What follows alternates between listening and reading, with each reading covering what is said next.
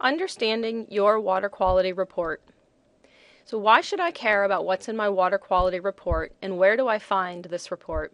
Okay, let's start with the second question first. Where you can find your annual water quality report is online for your municipality that delivers your water. So find out the name of the water company that takes care of your water. They usually send you a bill on a quarterly basis. Find out who that is, do a Google search, and you will find the company. Typically on the home page, there's a link to this water quality report. Why should you care about what's in this water quality report? Because it's really your first line of defense in understanding what's going on with your particular water. Okay, let's get started.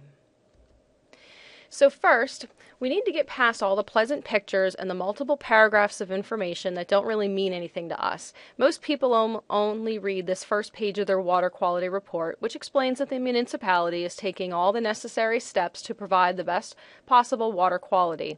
However, the important information is the regulated substances chart, which breaks down what contaminants are present and the level of those contaminants.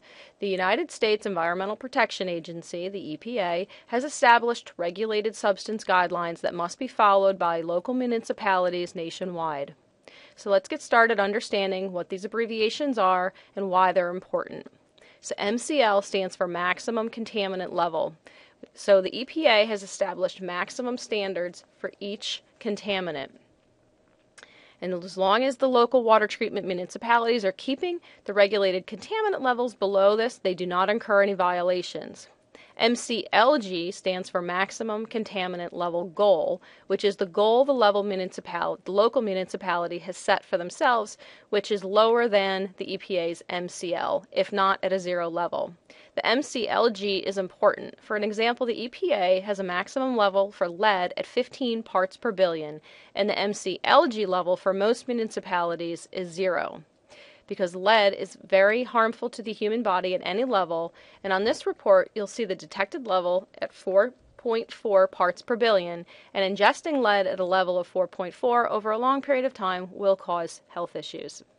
And it's important to note here that lead in your water may not come from your water authority directly. It may get picked up by the water pipes on its route to your house, or it might even be picked up in the pipes in your own home. So testing for water, your own water, to be certain you don't have lead is a very important thing to do.